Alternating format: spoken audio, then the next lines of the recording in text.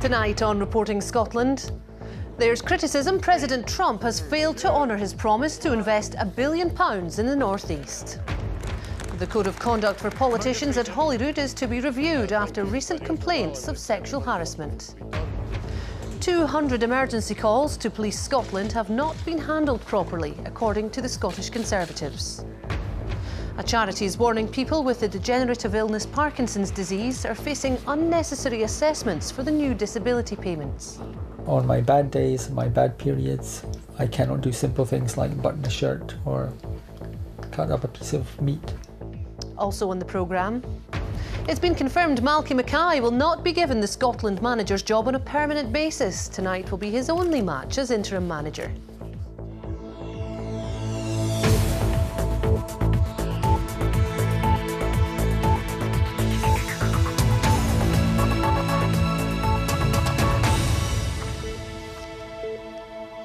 Hello there, good evening. Donald Trump has failed to honour his investment promises to Scotland, says former First Minister Alex Salmond. Before his election, the US President said he'd spend £1 billion developing a golf resort in Aberdeenshire, but most of that has yet to be built. Here's our political correspondent Glenn Campbell. 3, 2, 1... Donald Trump was allowed to build a golf course on protected sand dunes north of Aberdeen because it was decided the scale of the investment he promised justified the environmental damage. We're talking about hundreds of millions of pounds of investment. The whole project will be an extremely expensive project, $1 billion project. $2 billion or £1 billion to come into Aberdeenshire, to come into Scotland. Donald Trump promised to invest £1 billion here on the Menny estate, creating thousands of jobs. But 10 years after the Scottish Government called in his planning application, most of that has yet to materialise. The former First Minister thinks that's not good enough. The people who are putting it forward did not live up and honour the agreements that they had made to the Scottish people. The Trump organisation promised to build a 450-bedroom hotel, 2 championship standard golf courses and almost 1,500 residential and holiday homes. A decade on, there's 1 course, a clubhouse and a 16-bedroom hotel and some lodges, but no new homes. The leader of Aberdeenshire Council's always backed the development, but does he think it was worth letting it go ahead? For what is only there just now, no, because the economic benefit hasn't come through. But in the big picture that was put in front of us 10 years ago, it was worth doing. What duty does the Trump organisation have to deliver those benefits? I think they have an obligation to bring forward what they promised. That's the bottom line of it. The difficulty we have is we can't force them to do that. The Trump team say they've already spent around £100 million developing the site, about 10% of what was originally promised. It's not the £1 billion worth of investment and the potential for 6,000 jobs that was promised. But we haven't finished. The project is it's a multi-phase project, and we're not stupid. They now have plans for a village with a mixture of homes for sale and holiday accommodation for rent. The idea of the Grand Hotel, is that gone now? Well, I think for now it doesn't make a great deal of sense. I think you just need to look at... The world's changed. The world's changed. The hotel industry in the northeast of Scotland has changed dramatically. Well, I think the Trump organisation, whoever's putting forward the proposals, will have a huge credibility problem in persuading this generation of planners and councillors in Aberdeenshire to believe the commitments they are now making, given the track record of the last 10 years. Trump put construction on hold while he fought and lost a legal battle against an offshore wind farm near his course. The 11-turbine project has now got the go-ahead. Despite that, the Trump organisation's expected to bring forward revised house-building plans early in the new year. Glenn Campbell, Reporting Scotland, Aberdeenshire. And you can see more of Glenn's documentary, Donald Trump, Scotland's President, tonight at 9 o'clock on BBC One Scotland. Holyrood has been dominated today by further controversy over complaints of sexual harassment. The Code of Conduct for MSPs is to be reviewed and may be upgraded. And a helpline opened on Monday had attracted 4 calls by yesterday evening. This from our political editor, Brian Taylor. They rule the world, don't they? They do. Travers Theatre Company rehearse Locker Room Talk, which they're performing in Holyrood tonight. It's created from real, Trump-style male chat. I mean, obviously, I want people to have equal rights and all that, but it's when it's shoved in your face. And as Blythe Duff, one of the actors, notes, it's highly topical. If ever there was a time where it should be going into the Scottish Parliament, it's now. My goodness, what a week. Nicola Sturgeon faced questions again about Mark MacDonald, who quit as a minister, apparently over inappropriate text messages. First Minister, if the standard of behaviour is not good enough for someone to remain as a minister, then how can it be good enough for an MSP?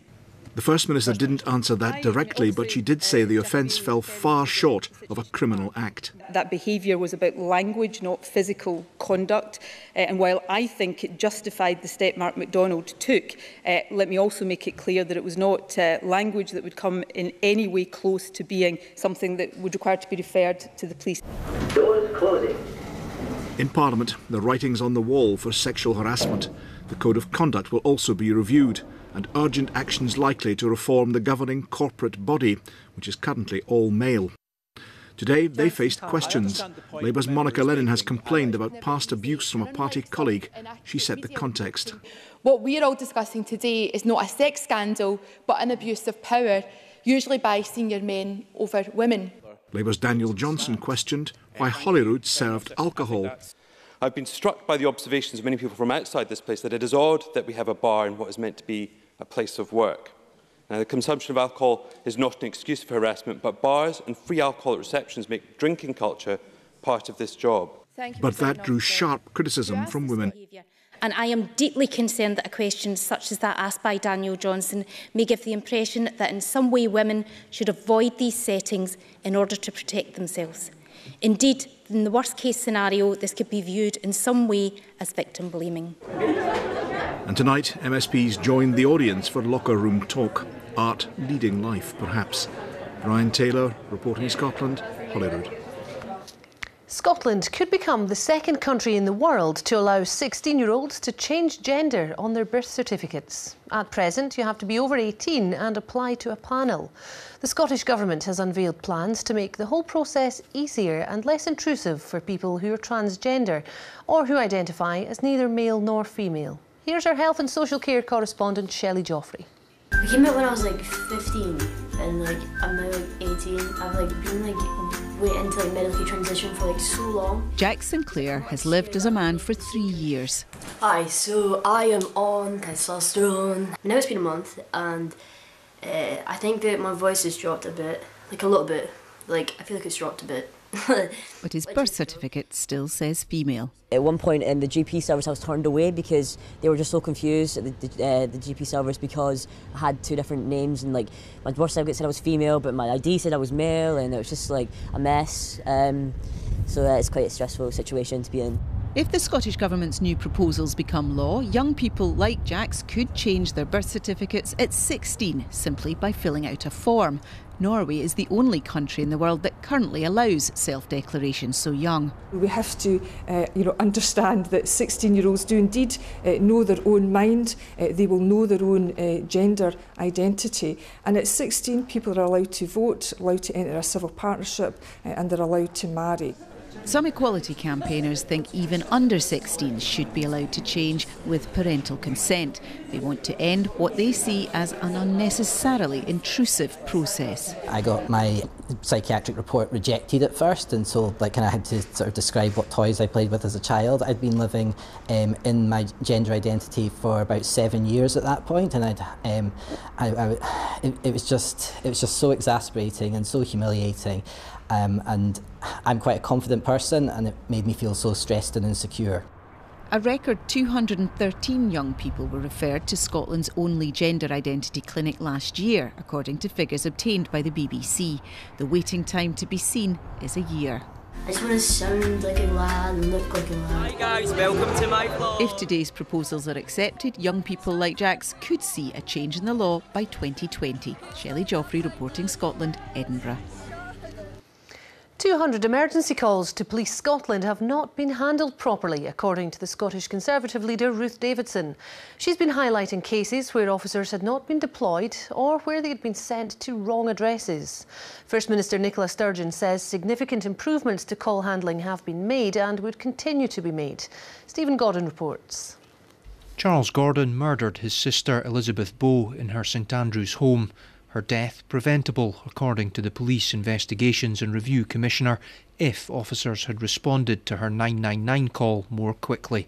First Minister's questions, and we start with question number 1. A system not working as it should, Ruth Davidson told Holyrood, holding a list of 200 other notable incidents recorded since last November. A suicidal man was told to hang up. In another, 2 separate call handlers failed to record a report of a dead body in the house. In another, a couple rang 999 to report that their front door was being kicked in, but didn't get any help because firstly the wrong address was written down and secondly police officers weren't even dispatched. I will never ever stand here and say anything other than that the type of cases we've heard reported this week, or the ones that Ruth Davidson has quoted in this chamber, are anything other than completely unacceptable. But in accepting that, it would equally be wrong for me somehow to say that no improvements have been made. In the wake of the M9 tragedy in 2015, a review of call handling was ordered and recommendations produced. 2 years on, those responsible say there's been progress. There are a significant number of calls every year, 500,000 of which are 999 calls, and 97% of those are answered within 10 seconds. There is improvement, but there are still a small number of things requiring to be addressed. Recording notable incidents was one of the adopted recommendations, a positive step, say Police Scotland. But, as exchanges at Holyrood illustrate, the substance of many are the source of continuing concern. Stephen Godden, reporting Scotland. Plans have been announced for what's described as a no-frills private school. A charity hopes to set up a school in Scotland that would charge parents around £50 a week. The plans are still at an early stage, but the people involved include the former Director General of the CBI, Lord Digby Jones, and a Professor of Education at an English university. Well, our education correspondent Jamie McIver joins me now. So Jamie, how advanced is this scheme? I would say it was a serious plan, but still not a solid one. Now, the aim is to have a business model not unlike the business model of the budget airlines. Fees of £50 or so a week, which would be affordable, it's argued, to parents who can't currently afford a private school for their children. Now, we spoke to some parents outside a state school this afternoon to see if they might be potentially interested. It seems strange that the very idea of private school seems a bit defunct, really. For now, private school is very expensive. It's just like 5,000 or more than per annum. So if there's a child that can pay like £52, then that's great. It depends. You have to experience to know, and it's just the cost. It doesn't say much. Now, some mixed views there, Katrina. The people behind the scheme, it's a new charity called the Schools Educational Trust, and it's currently looking for a site, perhaps in Glasgow or Edinburgh, and the school we're talking about could maybe have 200 students. And if that school were to be a success, then others could follow elsewhere in Scotland. But setting up a brand new school must be quite a difficult and risky thing to do. It certainly would be. Indeed, I've spoken to people in the existing independent sector who are very sceptical about all this. Independent schools at the moment do, of course, offer bursaries to some families, but sending a child to a brand new untried school and then paying £2,500 or so a year for the privilege, that would be a very big decision for a parent to make. There's a question of finding a suitable building, the question of recruiting suitable staff who are qualified to teach in Scotland, then that question of finding a viable business model. But if this does get off the ground, though, it certainly would be well worth keeping an eye on. Absolutely. Thanks very much, Jamie. Now you're watching BBC Reporting Scotland. It's 17 minutes to 7. A reminder of tonight's top story. Donald Trump has been accused of breaking his £1 billion investment promise to Scotland by former First Minister Alex Salmond. And still to come, we hear from a confident Gregor Townsend as he prepares for his home coaching debut of the Scotland rugby team at Murrayfield this weekend. Well, the UK government's been accused of causing distress to people with Parkinson's. It's claimed 1,500 Scots households are dealing with the condition and are being reassessed under changes to the benefit system. But the Department for Work and Pensions says the reforms mean support can be tailored to each person's needs. Andrew Black reports. David was diagnosed with Parkinson's 5 years ago. The degenerative nature of his disease means his health will only get worse. David used to run an international PR agency. Now he takes life one step at a time. On my bad days, my bad periods, I cannot do simple things like button a shirt or cut up a piece of meat or prepare a meal or take a shower, for that matter. I went to university here. David was given state help for life under the UK government's old system, but benefit changes mean he's now reassessed every 5 years. David's currently getting the same level of assistance as before, but he's worried that could change. It's a huge source of stress and anxiety, because getting to the office is one thing, undergoing the assessment is another thing, but then waiting for the result is one of the most stressful things of all, because you just don't know. David's not alone. One charity says 1,500 Scots households dealing with Parkinson's face reassessment by the Department for Work and Pensions. What we really need them to do in this case is to stand by their own guidance that says that people who've already been assessed as having a very high level of disability should not have to go through the stress and hassle of being reassessed. In a statement, the Department for Work and Pensions said, "We do not recognise these figures." It added that the new system takes a much wider look at the way an individual's health condition or disability impacts them on a daily basis and is tailored to suit each individual's needs. This was one of David's good days. He was able to drive. But for the bad ones that lie ahead, he wants more reassurance he'll get the help that's needed. Andrew Black, reporting Scotland. A man has been arrested in connection with a death in South Ayrshire more than 24 years ago. Ansar Shah was stabbed to death in a car park on Ayers seafront on the 4th of October 1993. Police Scotland said a 51-year-old man had been arrested on a European arrest warrant in Frankfurt in Germany. The mother of a man who was punched to death has criticised the 4-year sentence his 17-year-old killer received. Sean Woodburn died after being attacked outside a pub in Leith on New Year's Day. Denise Syme has been speaking to our reporter Lisa Summers. Losing a child is just one of the worst things in the world, and nobody should have to go through it. Denise Syme is still numb. She can't believe her son is gone. He was just a lovely guy, and people could speak to him. He was sensible. You know, his friends say he was the one that said, "Come on guys, we're not getting involved in this." And for him to be the one that this happens to, it's just devastating. Everybody's devastated. Sorry. Sean Woodburn's killer was originally charged with murder. He was convicted of culpable homicide. The 17-year-old was sentenced to 4 years. What do you think needs to be done now? We knew that because he was a youth, he wouldn't get a huge sentence. But to give somebody 4 years for assaulting 5 other people and then killing Sean, it's just not long enough. Doing this appeal and try to get people involved, so we can move forward and go to the Justice Secretary and say this needs to be looked at. The Crown Office say it will consider whether the sentence was unduly lenient. The Justice Office says a judge will take into account the particular facts and circumstances of the case, as well as the age of the offender when sentencing. I just want us all to try and get back to some sort of normality, but I can't if this guy's going to come out in a couple of years' time and, you know, be walking the streets when my daughters are out there. Lisa Summers, reporting Scotland, Edinburgh. Now, just weeks after the pain of missing out on World Cup qualification, Scotland are back in action tonight. Following last month's sacking of Gordon Strachan, Malky Mackay takes interim charge for the friendly against the Netherlands at Pittodrie. Our senior football reporter Chris McLaughlin is there. Yes, confirmation first of all that Malky Mackay will not be taking the job on a permanent basis. There were suggestions he might, but after tonight he will be going back to the day job. Marky's got a really big job to do as performance director. We've discussed that. He's been asked by the board to undertake this on a one-match basis. That's been made very clear, and he knows going back into the performance director job that, you know, Project Brave, the implementation of that and the management of 7 squads, including the youth teams, are his domain. Yes, Stuart Regan there. Now on to tonight. I am joined by the former Scotland striker Stephen Thompson. Stephen, first on that news, is it the correct move?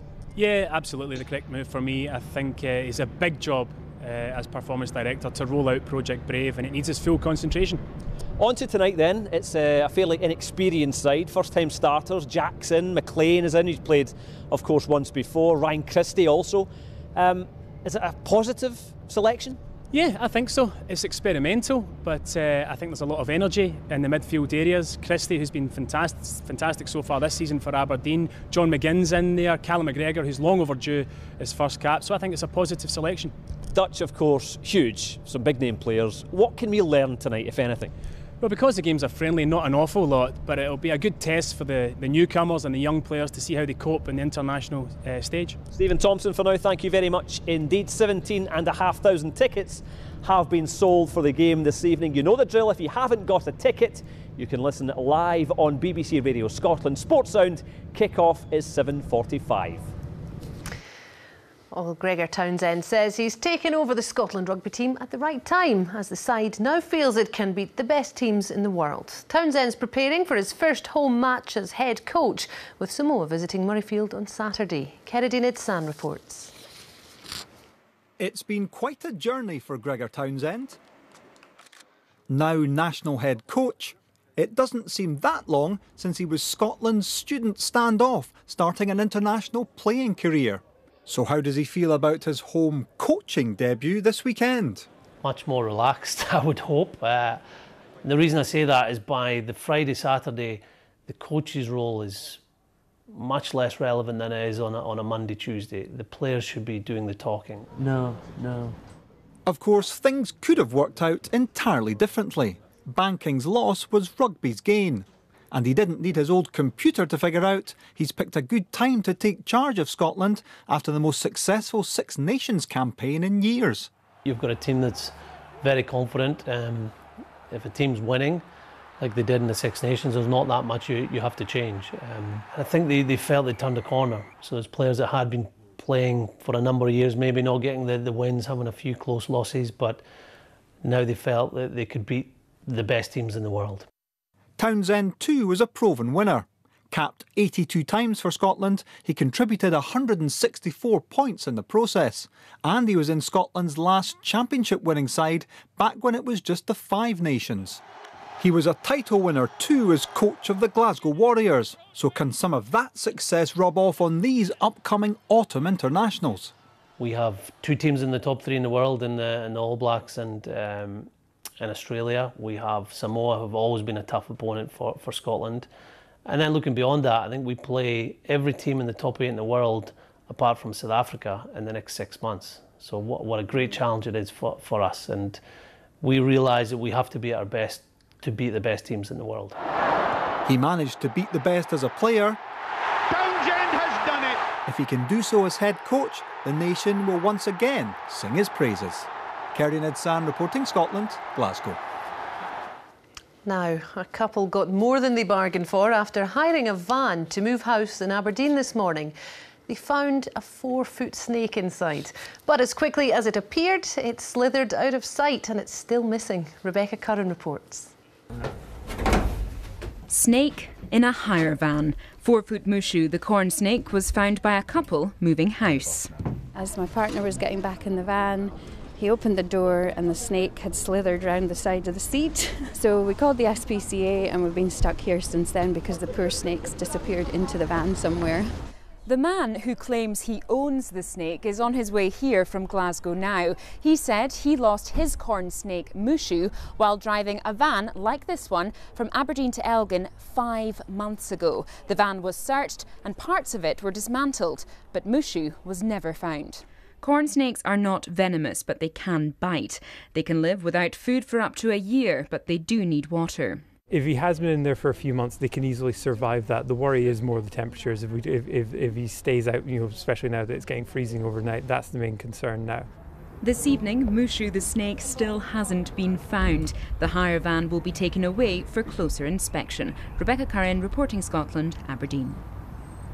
Now, Timeline is over on BBC Two at 7:30 tonight. Shireen and Glenn can tell us what's coming up. Tonight, we hear from the family of Kirsty Maxwell, 6 months after she fell to her death from a balcony in Benidorm, as questions remain about what happened. The new musical tribute to an old connection of war poet Wilfred Owen and a former Edinburgh hospital. Plus, with a new series of Scot Squad about to hit our screens, we hear from one of its stars. That's Timeline, 7:30, BBC Two Scotland. Well, time for a look at the weather now with Christopher. Katrina, thank you. Hello there, good evening to you. Well, fairly breezy conditions to come this evening and tonight with a number of showers around. Let's take a look at the chart and you'll see that the showers that we've had today across the far north extending their way south and eastwards, and a spell of rain pushing through the southwest, and the winds will be strong from a northwesterly direction, in fact gusting to gale force, if not severe gale force, for the far north and the Northern Isles. So a cool night, but for most of us frost-free because of the strength of that wind. Tomorrow, once again windy, driving in showers right across the country, but out with the showers there will be some bright, if not sunny skies, and certainly will feel quite chilly. By mid-afternoon, certainly across parts of the southwest, a little more cloud by this point through Ayrshire in towards the Glasgow area, Argyll, come further east, probably still quite sunny for the borders up towards the Lothians. Temperatures though, 6 to 9 Celsius, a cool feel and a few showers coming through at times. Further north, that sunshine and showers mix continues. The bulk of the showers really across the far north and northwest and the Northern Isles. Winds here remaining strong, so those showers blustery at times, some hail, maybe some thunder in the mix. And then the rest of the afternoon into the evening and overnight, we hold on to those showers, we hold on to those northwesterly winds, and again another sort of area of rain just giving a glancing blow to the southwest. And then to the weekend, we have cold air coming down from the Arctic, so it's going to be chilly both days. Here's Saturday, Armistice Day. Some sunshine, yes, but fairly frequent showers, particularly around the north and west coast. And it's going to feel cold despite the sunshine, just 7 or 8 Celsius. Again, in the far north and Northern Isles, gales are likely. And certainly looking ahead towards Sunday, Remembrance Sunday, a straight northerly really, so it's going to feel chilly once again. Fairly frequent showers around northern coast and the Northern Isles, but central and southern Scotland, some decent spells of sunshine, although again feeling cold. In the northeast, quite a bitter feel, and some of these showers potentially with a wintry mix, even to low levels. That's the forecast for now. Thanks for that, Christopher. And that's Reporting Scotland. I'll be back with the headlines at 8 and again with the late bulletin just after the 10 o'clock news. Till then, from everybody on the team right across the country, have a very good evening. Bye-bye.